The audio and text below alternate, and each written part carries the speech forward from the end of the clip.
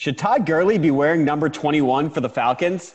There are any number of things that make me feel old on a daily basis, but very few of them are as jarring as Deion Sanders having a Santa Claus beard.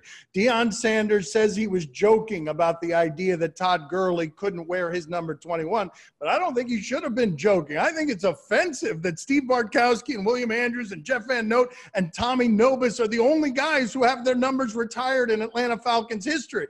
You can make the argument, never mind the Falcons, that Deion Sanders is the best athlete in the history of Atlanta sports, and nobody should be wearing that number as a Falcon except Deion Sanders. That should be retired already. It shouldn't even be Todd Gurley's choice. Yeah, I mean, I'm not offended if he puts the number on. There have been a lot of other players who are a lot worse than Todd Gurley who've worn 21 after Deion Sanders. So it's a weird time to stop and complain about it now when an actual all-pro player steps in. But I was just looking at old Deion Sanders tape today when I got this note, and he was incredible. I thought you were going to say one of the best athletes in the history of the world, because that is also accurate. He is that good. His first game, I watched this today, he muffed the first punt they kicked to him, muffed the second punt they kicked to him, and then took it to the crib. He was unconscious. As far as being an athlete, he could have been the best at just about any position, at just about any sport, and then put on top of it, his swag and charisma became kind of the model. He was the prototype that everyone's kind of flavor is based on today in professional sports,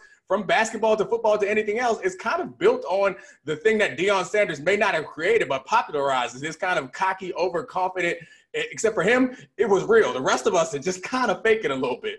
All right, now, hold on now. Deion only played for the Falcons for 5 years, right? That's a big reason why his jersey is not retired. I think the strongest argument for not retiring his jersey for the Falcons is you was there while Charles Demery was getting lit up for 5 touchdowns by Jerry Rice and didn't do a damn thing to help. I'm assuming that John Taylor didn't do anything that day. And you know what? That was probably good. That probably helped, right? But Toast gave up 5 touchdowns, and Deion was nowhere to be found. You talk about retiring his jersey. Now, I think they actually treat his jersey in a way that is kind of better than retirement, which is they don't give it to just anybody. The first Falcon I remember that they gave 21 to after Deion left was D'Angelo Hall. The next one I remember them giving it to was Desmond Trufant. Like, there was a meaning to that number that you're going to be the next corner that we have. Keep in mind that in the years that Deion was with the Falcons, the secondary was still always terrible. Anyway, if I'm Todd Gurley, I don't want 21. And the reason I don't want 21 is we all remember Deion as being the fastest dude in the history of the world, basically.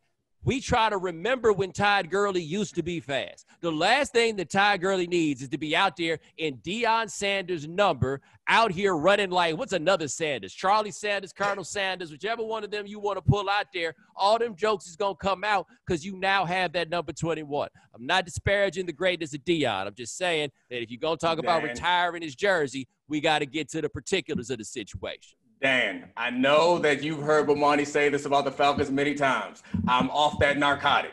It appears that the quarantine never sounds like it. The quarantine has sent him back to that narcotic. Because that's you asking me about the times when I was on the narcotic. I can tell you what it was like to be on the narcotic. I don't give a damn about nobody they got on the team right now. But you still care about the team, and you are highly offended. I'm telling you, y'all don't get it. I do not care about what happens to that team anymore. I just hate the Saints.